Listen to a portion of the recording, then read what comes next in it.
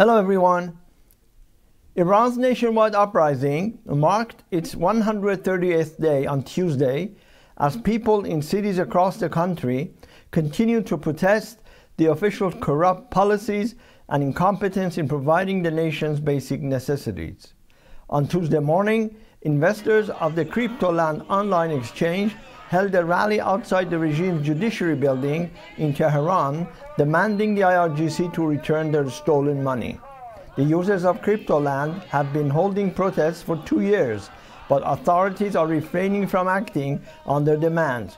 Cryptoland had around 289,000 users, which have lost hundreds of millions worth of their savings in the online marketplace.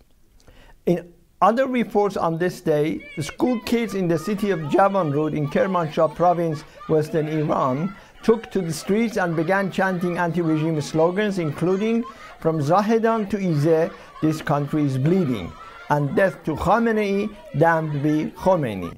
In Tabriz, East Azerbaijan province, northwest Iran, courageous youths set fire to one of the regime's official radio and television masts. Late last night, in the capitals Ekbatan, Sattar Khan, and Tehran Sar districts, brave girls protested and chanted the slogans against the misogynist mullah's regime, including "Death to Khamenei" and "Poverty, corruption, high prices. We're going to overthrow the regime." Also last night, Kelardash, Mazandaran province, northern Iran, saw protesters torch a poster of regime supreme leader Ali Khamenei, regime founder Ruhollah Khomeini, and the eliminated IRGC Quds Force chief Qasem Soleimani. Following Saturday's devastating earthquake in Khoi, northwest Iran, regime authorities deployed a large number of security units to this city, and most are stationed in the Khoi Red Crescent, according to local activists. Anyone who protests is attacked and beaten with batons, the report adds.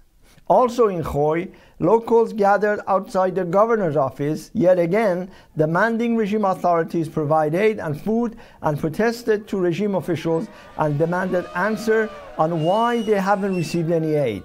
Following Saturday's 5.9 magnitude earthquake that has devastated the city. In Sarepol-e-Zahab, Kermanshah Province, western Iran, locals took measures in their own hands by gathering food and supplies for their own compatriots in the earthquake-hit city of Khoi. These people suffered a major earthquake on November 25, 2018 themselves. Thank you very much for watching.